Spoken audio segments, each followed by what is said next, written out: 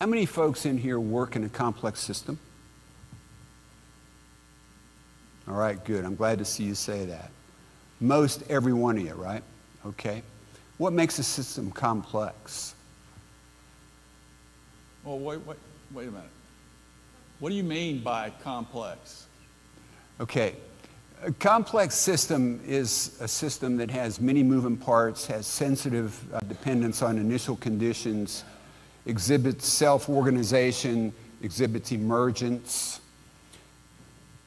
Basically, any system that is interesting enough to study, you will find is complex. Do people have anything to do with that?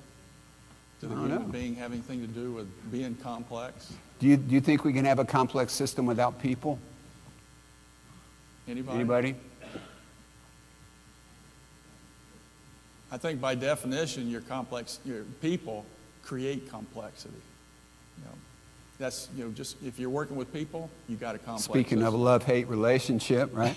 I think you could probably generate some AI-induced complexity now. Do you have any examples? I'd say that all the way from the research complex that I supported down to something we were just talking about at the break, a NICU in a hospital, an airline, even a government entity. They're all complex. Mm-hmm. Mm-hmm. Okay?